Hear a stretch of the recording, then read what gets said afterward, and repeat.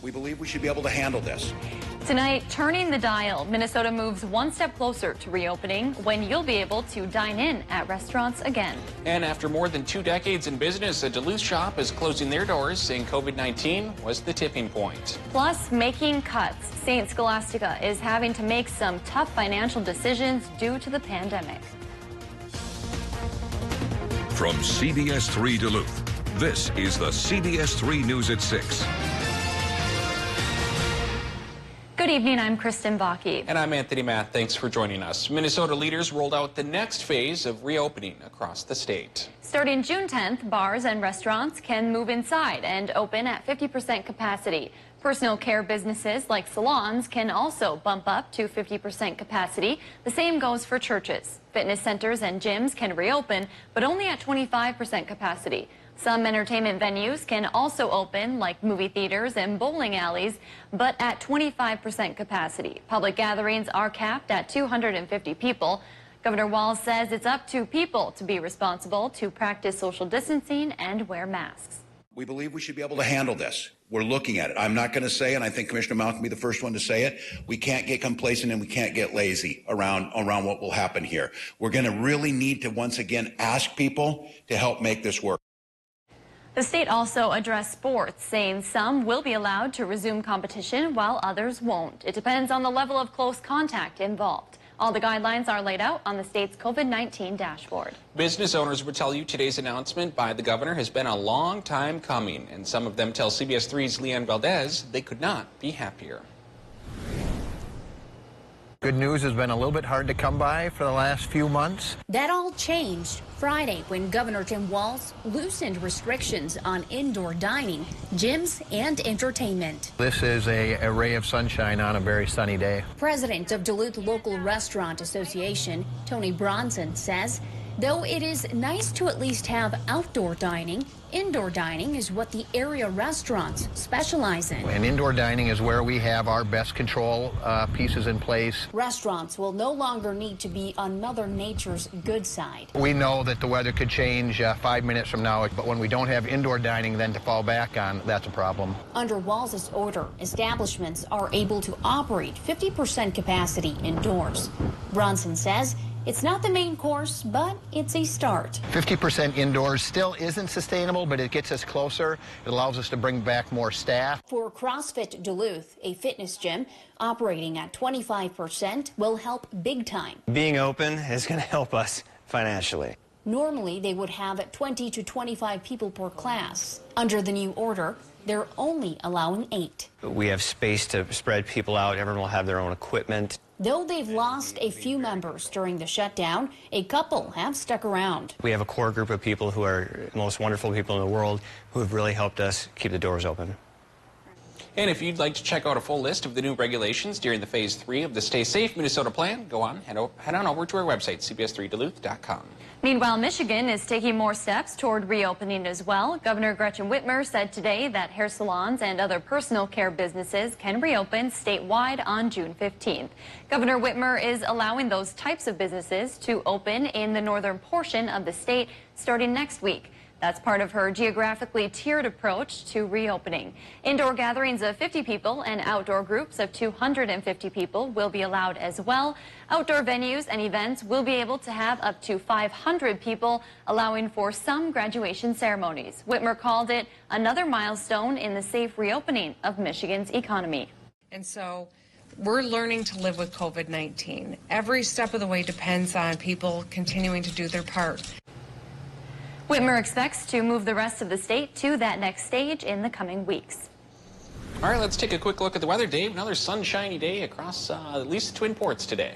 And at least for most of the day, although we did have another round of rumbles of thunder earlier this morning that dropped a little bit of rain, and really only a little bit. Let's look at the chart here, Tony, see how much came across. Frankly, not that much. If we squint a little bit, we could say 1/10 of an inch in Ely, and if we squint even farther, 1/10 of an inch towards Grand Rapids. Really just a trace for many towns. Not what we need to knock down the fire danger, but that problem could be solved perhaps by Sunday as a chance of rain comes around our region. Tonight, well, the rain chance is departing, so what we're going to get is a cool down as high pressure settles in to take temps down into the 60s for Saturday and Sunday too. But by Sunday, a low pressure system forming farther to the west could be with us, and that brings in a pretty decent chance of rain. Our weekend forecast says partly cloudy tonight, partly cloudy and dry on Saturday, but cloudy and a 60% chance for rain on Sunday. Maybe a half-inch could fall on Sunday. Maybe even a couple of severe thunderstorms would pop up. So we have to keep our eye on the situation because that Sunday rain chance could last until Wednesday with a Tuesday chance for another soaker coming around. We'll talk about that coming up in just a few more minutes. Thanks, Dave. New tonight at 6, both Twin Ports police departments are taking steps to address how they protect and serve. Since George Floyd's death in Minneapolis, there's been a new focus on the 8 Can't Wait movement. It lays out 8 ways departments can reduce police violence, including banning chokeholds and requiring de-escalation tactics to be used. Superior Mayor Jim Payne says the city has adopted all 8 proposals. Duluth Police Chief Mike Tuscan says his department has also adopted all 8, but there's still more work to be done. Mayor Emily Larson of Duluth today signed the Obama Foundation mayoral pledge to review and reform use of force policies. The city is holding a press conference on Monday to talk more about the process. Many area physicians took a knee in support of the Black Lives Matter movement in Duluth today. The White Coats for Black Lives protest happened today at Essentia's West Duluth Clinic. The silent protest involved more than 20 doctors from Essentia, St. Luke's, and Lake Superior Community Health. The doctors knelt for 10 minutes to represent the nearly 10 minutes that George Floyd had a knee on his neck. Jane Rudd is one of the doctors who organized the protest, and she says it's something she just can't stay silent about. We're supporting the movement that says that racism in our community is unhealthy. It's a risk to our patients, it's a risk to our friends and our family, and we want to help in any way we can to show that we do not stand for it. Rudd also added she is concerned about how COVID-19 is disproportionately impacting the black community and said someone needs to stand up for their rights. University of Minnesota officials are recommending students come back to campus for the fall semester. They made the recommendation earlier today. Officials say they've developed extensive plans to mitigate the spread of COVID-19. These include social distancing, sanitation, and using a mask. More classes would also be scheduled in the evenings and on Saturdays to spread them out. The fall semester would end by Thanksgiving break. Officials say their recommendations can be adjusted if the situation changes. They also expect to give full details on any furloughs and pay cuts next week. The Board of Regents still needs to give their final approval on any plans. Meanwhile, COVID-19 financial losses are forcing the College of St. Scholastica to make more cuts. The college is reducing salaries for all staff making more than $36,000. The college is also lowering retirement contributions. 32 positions will also be cut. Some that are currently open won't be filled, and others will be laid off. The college used the first half of their CARES Act bailout for emergency financial aid grants for students. This all comes after the college saw more than $5 million in financial losses. A Duluth business owner is closing his doors after 23 years in business and says COVID-19 was the tipping point. Spirit Bay Trading Company, located in Canal Park, is a Native American arts and crafts supplier. With retirement on the horizon, owner Terry Smith says he was already looking at downsizing his store once his lease was up in April. COVID-19 accelerated those plans. I didn't want to invest in a new location. Not knowing what was going to happen. And I had thought about retiring anyway, so this just came at the right time. Spirit Bay's last day will be Monday, June 22nd. Smith is planning to hold an auction to sell the remainder of the items. Police have arrested a 29-year-old man after they say he pulled a gun on another man inside a home on the Iron Range. Police responded to the incident along Cuyuna Drive in Virginia just after 2 a.m. Friday. Inside the home, police found 2 children and a woman. They say the 29-year-old man was intoxicated. He was booked in the St. Louis County Jail on second-degree assault and terroristic threat charges. No one was hurt in the incident.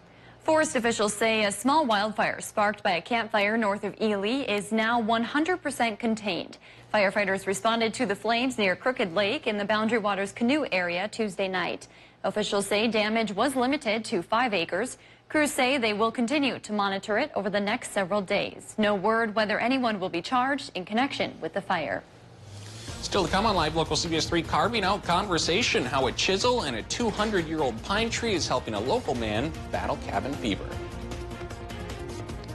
High temp today, 76 degrees, a slight decrease from yesterday, and another decrease does come our way for tomorrow. 60s for many towns for the weekend, followed by a warm and humid surge come Monday, and several soaking rain chances for the week ahead. We'll talk about them after our break.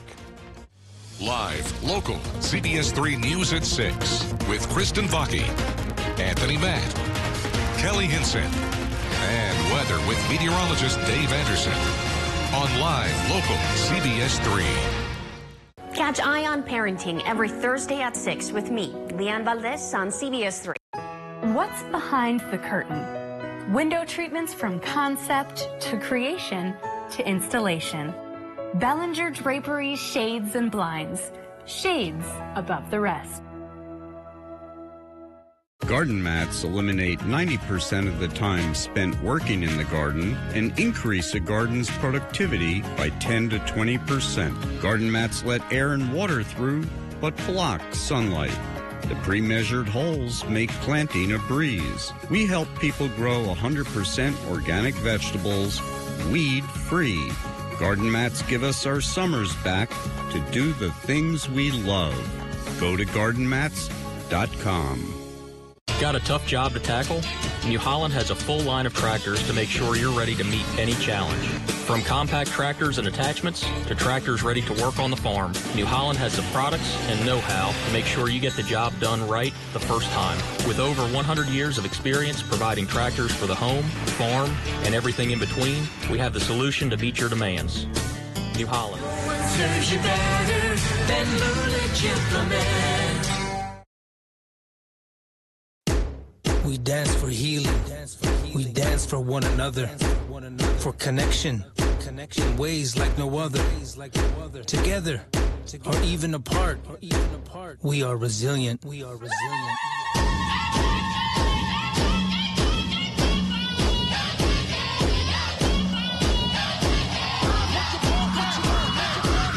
2020 census is here.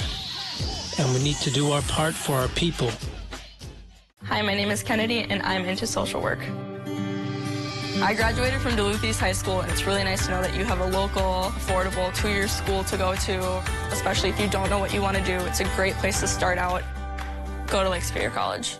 Northland, when you want the most new country, make the switch to Cat Country, 98.9 KTZO. Never met a girl like you. What makes you country? #1 for the most new country. Synergy. To us, it's the definition of what's behind the curtain. Discover what we can create together. Bellinger Draperies, Shades and Blinds. Shades above the rest. Have you ever had a dream that is so real that it takes you a long time to wake up? Are you microdosing again? No, but maybe. That wasn't awkward at all. Oh, impressive. Yes! Yes! So here we are for some culture.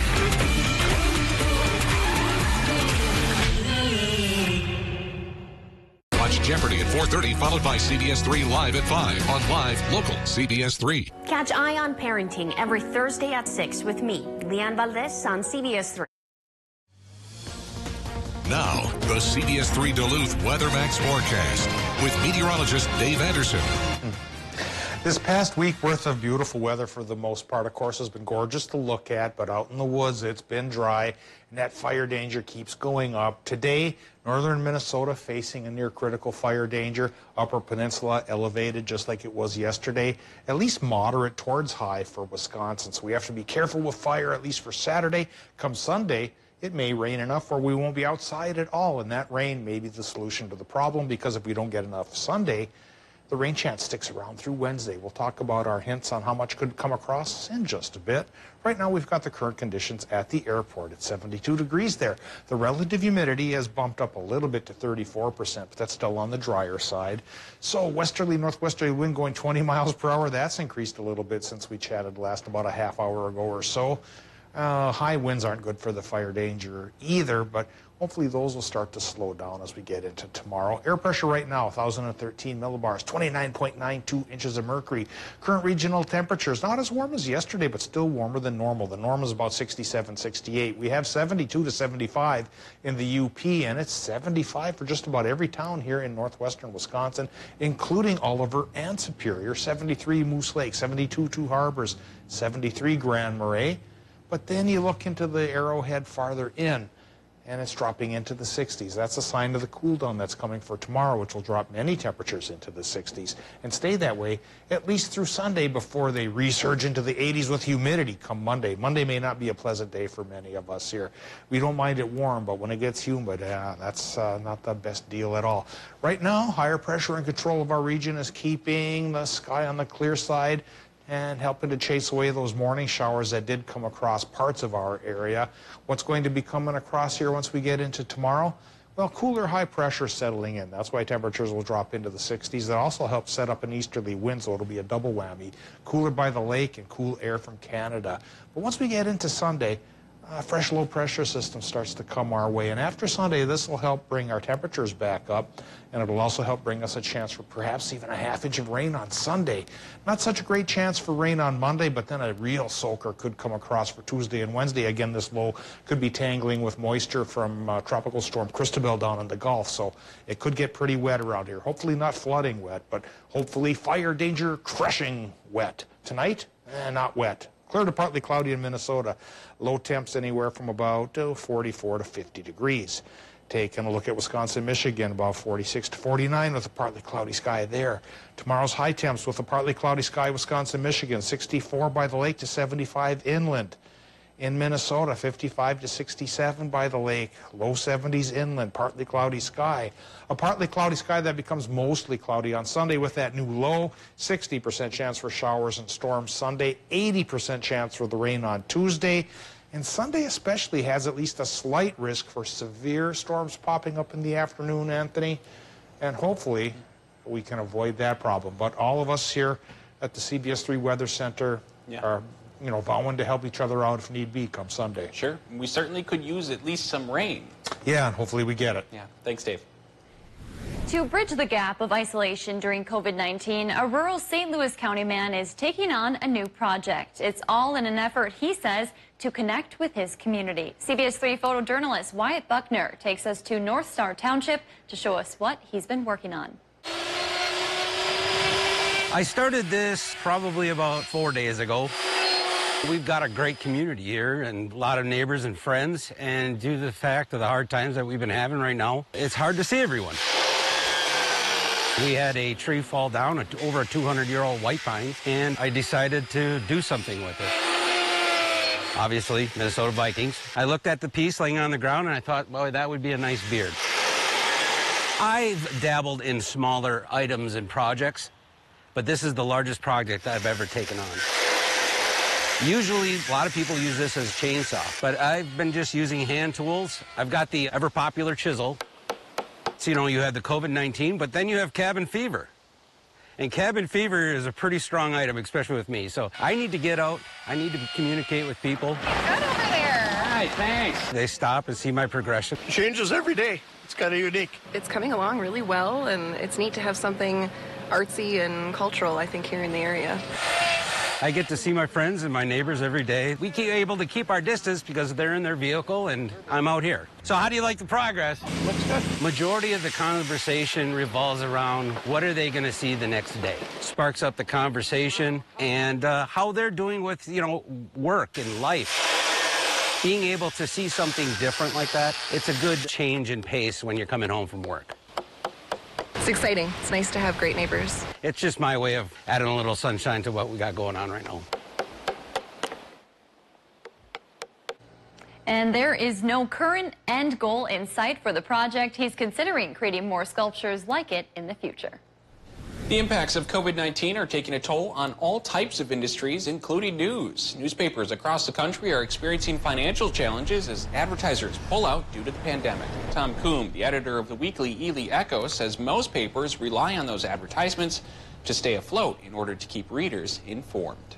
I mean, there's nobody watching their city council, nobody covering their, their kids' graduations or sporting events or just happenings in the community. When those things go away, there's a bit of your community that goes with it.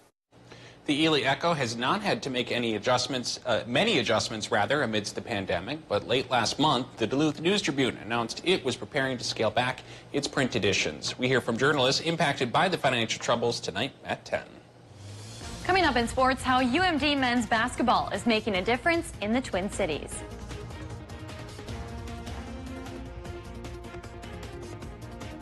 Northwest Outlet is open for business. Now save up to 40% off store-wide.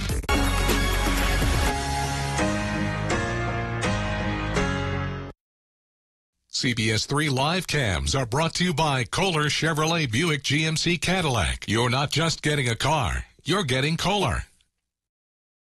Hi, I'm Jonathan Greenhut, the CEO of Plexiderm. Seeing our friends and family up close and personal with video chat is wonderful these days. And it's even better if you look and feel your best. So how does Plexiderm perform to shrink the appearance of wrinkles, under eye bags, and fine lines on a video conversation? It's amazing. My friends, my family, they can't believe it. They're all calling. There's been creams, there's been lotions, concealers. Nothing works like this. When I tried Plexiderm the first time, my daughter said, "Oh, Dad, did you get a haircut?" And I said, "No, I didn't get a haircut. I tried this Plexiderm product out." "Oh, you look so much younger." I said, "Oh, thank you." We've created the best offer yet with our Plexiderm 10-minute challenge. We know you want to look and feel your best. So before you step in front of that video chat, Plexiderm your crow's feet, Plexiderm your fine lines, and Plexiderm your wrinkles and those pesky 11 lines between your eyes. And watch them visibly shrink from view in 10 minutes. Plexiderm works so well,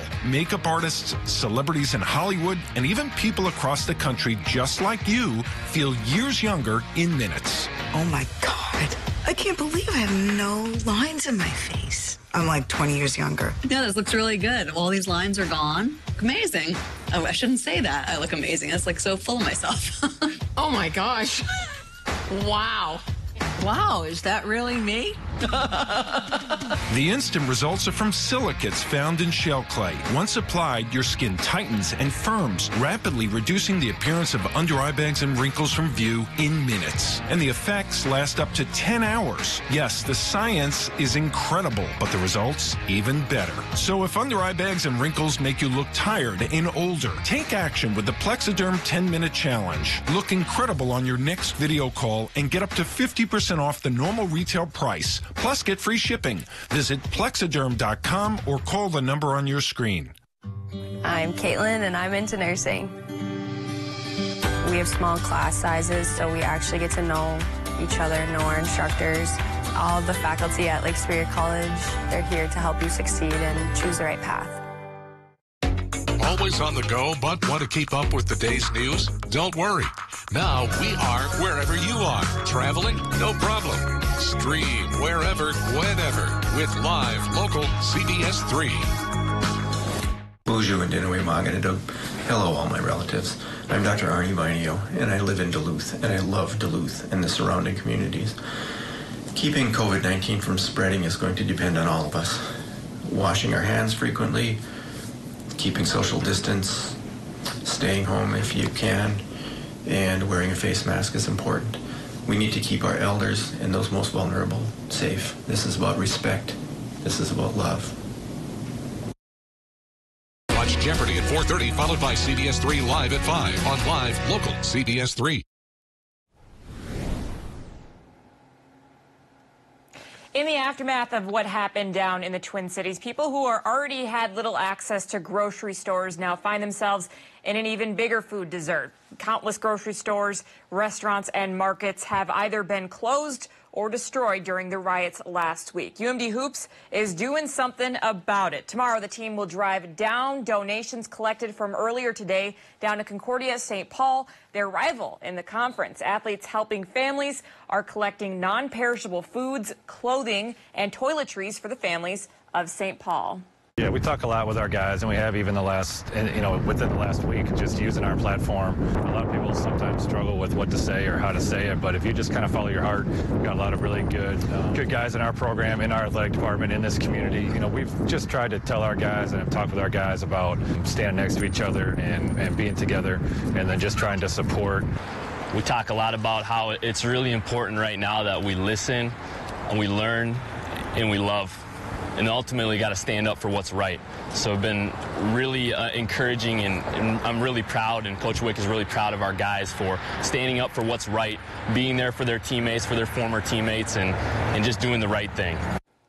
UMD has wrapped up their collection in Duluth, but if you happen to be in the Twin Cities tomorrow, Concordia St. Paul men's basketball, they're hosting the event down on their campus tomorrow from 10 a.m. to 1 p.m. We'll have a link to the full info on our website, CBS3Duluth.com.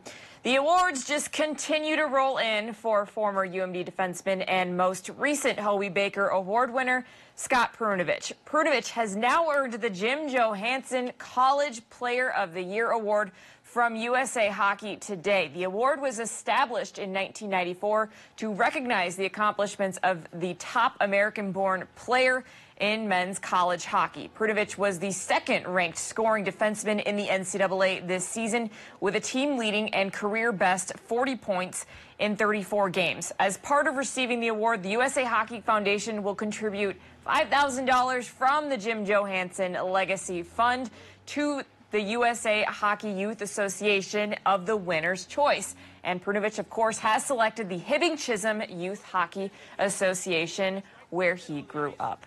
Well, this Monday on CBS3 Duluth, we are going to be chatting with the guys behind the Twin Ports Development Camp.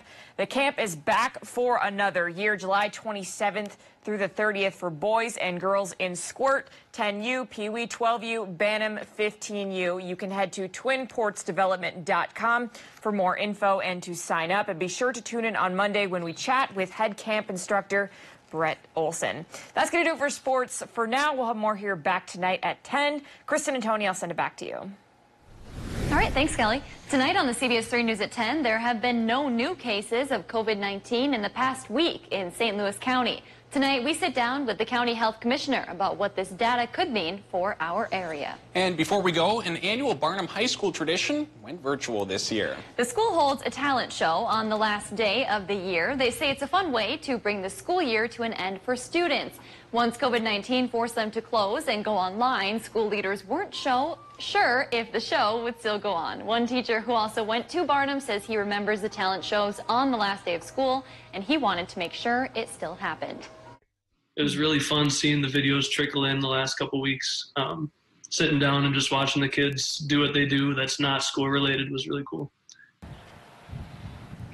The school sent out a message giving the students about 2 weeks to send in a submission for the talent show. If you would like to see their performances, you can find that link on our website. You have any hidden talents?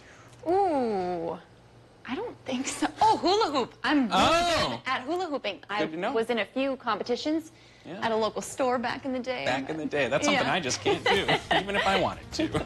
I'll teach you. Thanks for joining us. We'll see you at 10.